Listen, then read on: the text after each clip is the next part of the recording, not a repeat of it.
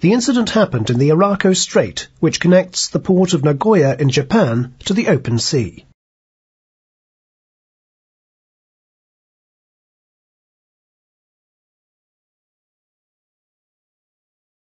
The strait has a buoyed channel, with 2 light buoys marking its centreline, positioned on a heading of 133 degrees. The incident happened at night, when there was good visibility and moderate weather.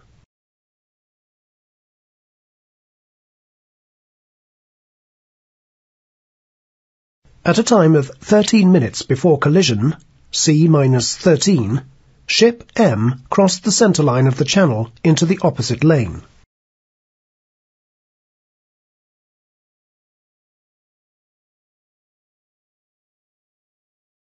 At a time of 11 minutes before collision, C-11, ship M was still steady on a course of 123 degrees and positioned clearly in the opposite lane.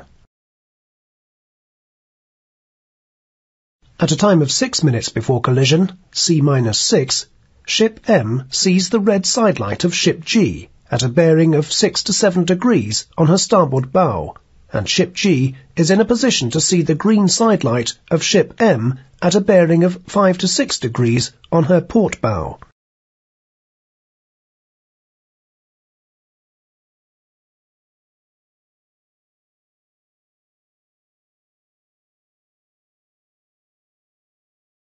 At a time of 2 minutes before collision, C-2, ship G sounded 5 short blasts and flashed the oldest light at the other ship. Both ships kept their course and speeds.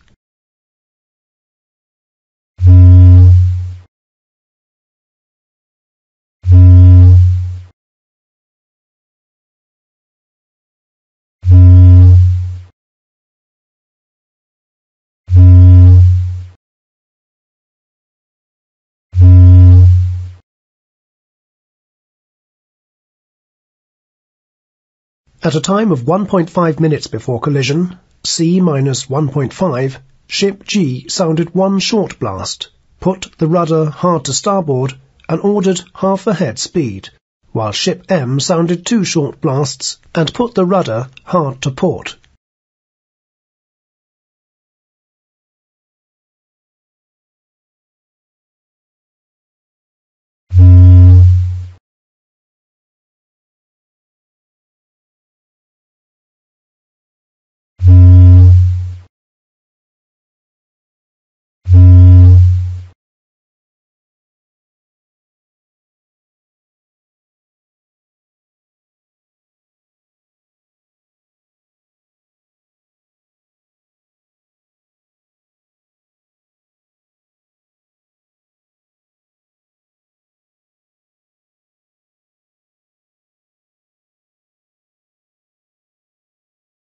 At a time of 1 minute before collision, C-1, ship G ordered full speed ahead, while ship M was still turning to port. At time of collision, ship G is turning starboard with a speed of between 15 to 17 knots, when ship M ordered full speed astern. The bow of ship G struck ship M on the starboard side, in the vicinity of cargo hold number 1, and at an angle of about 45 degrees. Ship M sustained considerable damage, but both ships remained afloat and there was no loss of life. In your opinion, which vessel violated which rule? Click on the buttons for a quick overview of the relevant rules. Rule 6, Safe Speed. Rule 8, Action to avoid collision. Rule 9, Narrow channels. Rule 10, Traffic separation schemes. Rule 14, Head-on situation. Rule 15, Crossing situation. Rule 17, Action by stand-on vessel. Type your answer in the space below. Click Done, Print button to lock your answer. Extract from Rule 6, Safe Speed. Every vessel shall at all times proceed at a safe speed, so that she can take proper and effective action to avoid collision and be stopped within a distance appropriate to the prevailing circumstances and conditions.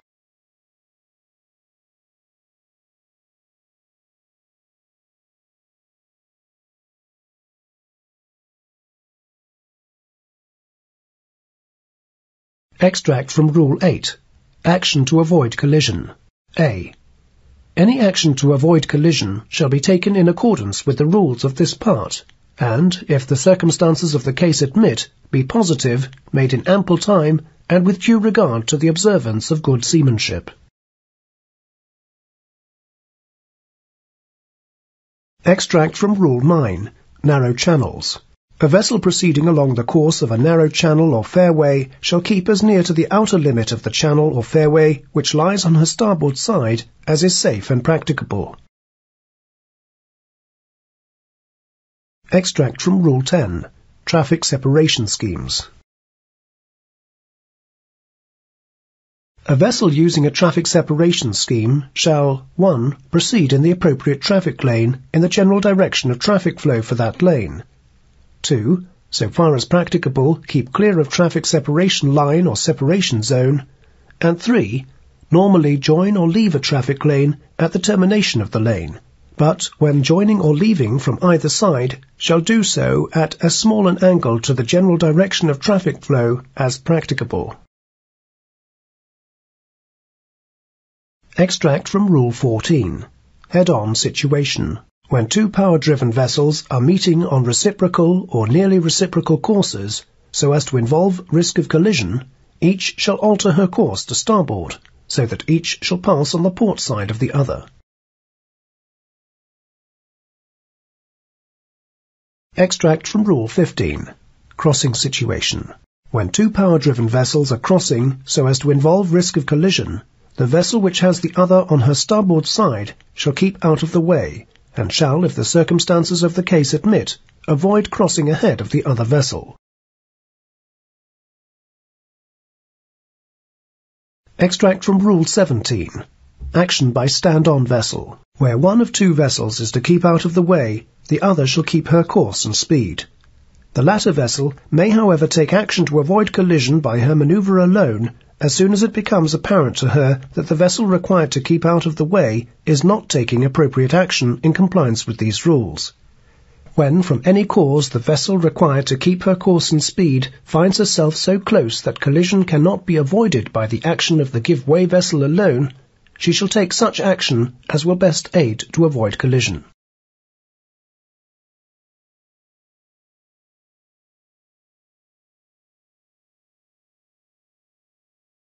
Ship M was steering a course of about 10 degrees to port of a direct course along the channel, and therefore she was a ship proceeding along the channel in the opposite direction to that of ship G, rather than a ship crossing the channel or strait, and therefore the crossing rule under the collision regulations did not apply.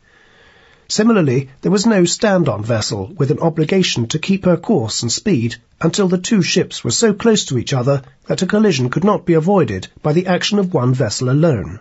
On the contrary, both ships were free to alter either their course or speed, and keep to the starboard side of the fairway in accordance with Rule 9 and the principles of good seamanship at any time in order to avoid collision.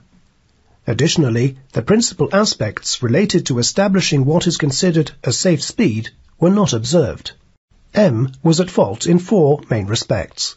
A. Setting a course of 123 degrees, which took her over to her wrong side of the channel. B. Leaving it much too late to take avoiding action to avoid a collision. C. Keeping a poor lookout when approaching each other. Ship G was observed showing her masthead lights a little open to starboard, and her red side light clearly visible. D. Finally, when taking action to avoid a collision, putting the wheel hard to port instead of hard to starboard. All these faults were fundamental to the cause of the collision. Ship G was at fault for not reducing speed by stopping her engines, or at least reducing speed to slow ahead, not later than when the ships were about 2 miles apart.